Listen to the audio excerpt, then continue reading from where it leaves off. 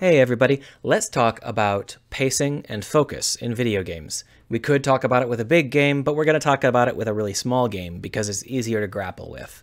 Also, most of you are probably developing small games rather than big ones. Let's talk about StarFighter Research and Development. This is a very recent game released on itch.io. If you like shmups, you should probably go play it before you watch this video because I'm basically going to spoil it. Not like there's a plot, but I'm going to spoil all the mechanics. I think it's made by just one guy, and for that it's very, very good. I don't regret buying it or playing it at all. But that said, if you are that one guy, I am about to talk about the part of your game that I didn't like. So don't think that I am saying the game is bad. I think the game is quite good for one person, and it's quite good for a small team.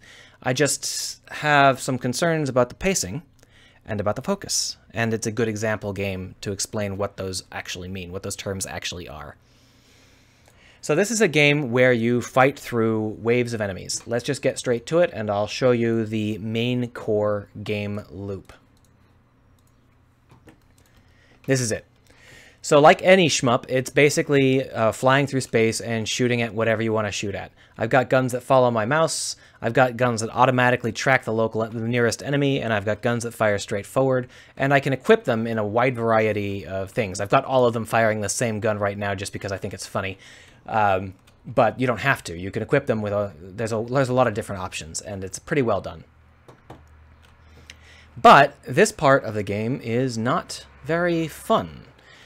This trickle-in system, where these enemies slowly come in these standard slow waves, this doesn't work when the screen is this big, because it feels like they're just waiting to die. On the other hand, when targets come in like this, just massive hordes of targets, and I've got to keep firing and blowing them away, and there's just this rain of blinky gold coins, this feels really good. Like, if this had been the core game loop, that would have been a lot of fun. It's not bad with the trickling in enemies, but those trickling in enemies don't contribute to the flow of the game. They aren't focused, and they aren't well paced.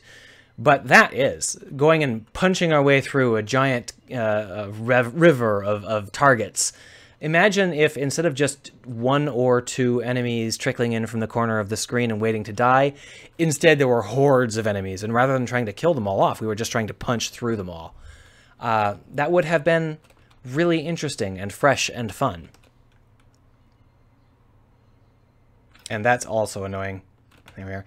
Fighting the bosses is actually relatively interesting because we have a massive hitbox.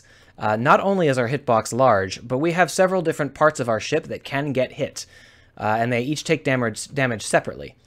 So because of that, dodging gunfire is much more interesting and hazardous than it is in most games, meaning that you can have a much less severe set of shots matter a lot more. So rather than a bullet hell, a moderate number of shots become very, very alarming because you're going to get hit and lose your wingman. Also, as these things get blown off, your hitbox gets smaller, which is also an interesting idea, but unfortunately you lose so much capability that it's impossible to really keep playing meaningfully after you've taken any significant damage.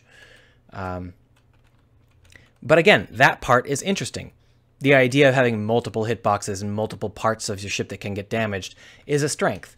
So I would say that the two things that this game is best at with its core game loop are massive hordes of enemies, like this, and the fact that you have really big hitboxes that mean a lot. Those two things could have been leveraged far, far more, and that is the nature of focus. This part's fun. If you're making a game, you should figure out what makes your game fun, and you should focus on that. You can discard almost everything else. This game didn't need waves of enemies. If it did have waves of enemies, it didn't need waves of enemies that needed to wait and just wait to die. What it needed was waves of enemies where we really want to carve our way through them, and we really want to dodge their incoming fire. And instead all it has is these guys that just wait to die. It's just not as much fun as it could have been. On the other hand, this is a little bit more my style because it requires us to keep well clear of the shots, or we will get damaged to our orbs, our rotating orbs. They're so far out there that dodging... See, it just got hit. Dodging stuff is quite a challenge. So this part is fun. Multi-phase bosses would have also been nice. If these enemies here didn't react by just shaking slightly every time they hit, but instead had a much more vigorous reaction, that might have helped this some. Like if they turned into homing enemies when you shot them, or if they radically changed their approach, or, I don't know, if they called in guys from off the sides. Anything to make this part more interesting. That's the core game loop, and I don't think it is quite as well paced or focused as it could have been. And that's a problem I see a lot with indie devs. They stick too close to genre conventions, not realizing that their strengths might require them to throw those genre conventions away. And if you feel that your game would be stronger without a genre convention like trickling in waves of enemies, your game will be stronger without that, and you should just throw that convention away. You do not need to stick to conventions. It doesn't matter what the convention is, getting rid of it will probably make your game better, because it means that you found something that your game is better at than that conventional play. Now I'm going to go ahead and commit suicide, just so that we can talk about the rest of the game. Notice that I earned Fed creds and research points. The Fed creds are the coins, and the research points are just the timer.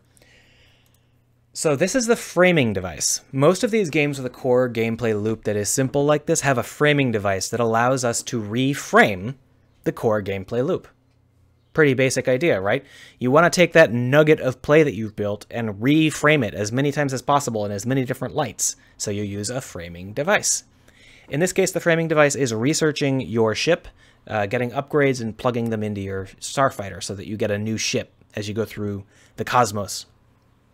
So, a framing device's purpose is to reframe the core gameplay loop. And the way it does that, there's usually two big ways. The first is it lets the player change what sort of powers they have going into that gameplay loop. So that allows them to change either the kinds of enemies they're facing or the way in which they face those enemies. In this case, you can build a different ship and you can research upgrades for your ship.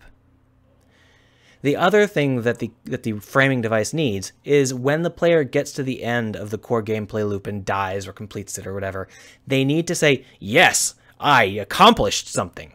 So they need to get a resource that allows them to feel like they accomplished something. And in this case, that's research and credits. So this is a pretty solid core gameplay loop and a pretty solid framing device around it. But it has a problem because about an hour and a half into the game, it falls apart.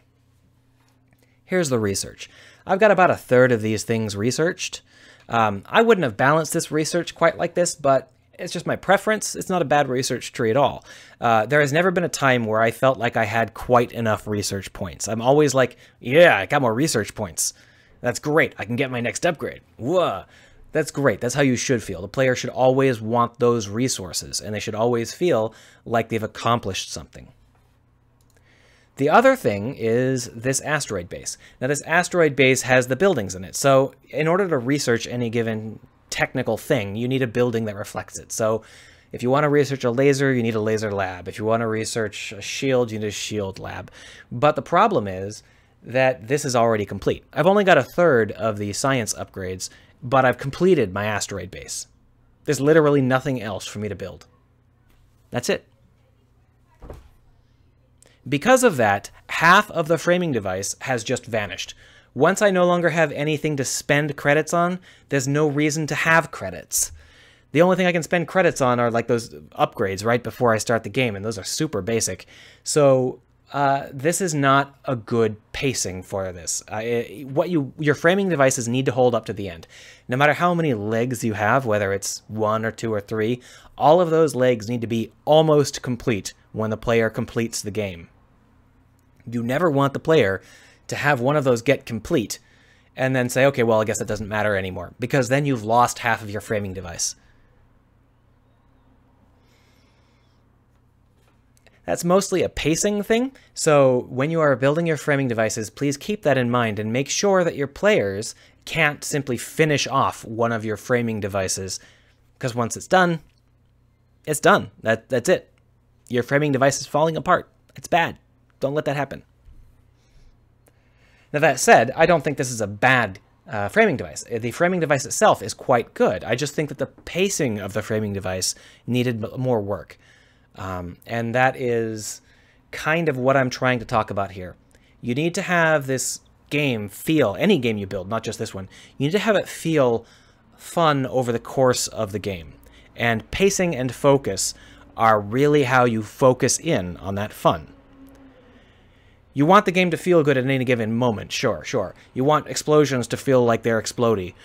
But at the end of the day, how the game feels next minute, the minute after, that's all controlled by how the game unfolds and what the game focuses on. So you need to make sure that your game has peaks and troughs. You need to make sure that your game has, hard bits and easy bits. But you also need to make sure that it doesn't ever run out of steam at the wrong moment. You need to make sure that your framing devices don't suddenly fall apart. You need to make sure that your levels maximize the amount of stuff that you do well and minimize the amount of stuff that you do poorly. I hope this was clear. In the end, I think that this was a pretty solid game for a small team, and I don't have any complaints aside from the pacing and the focus. So hopefully this was educational.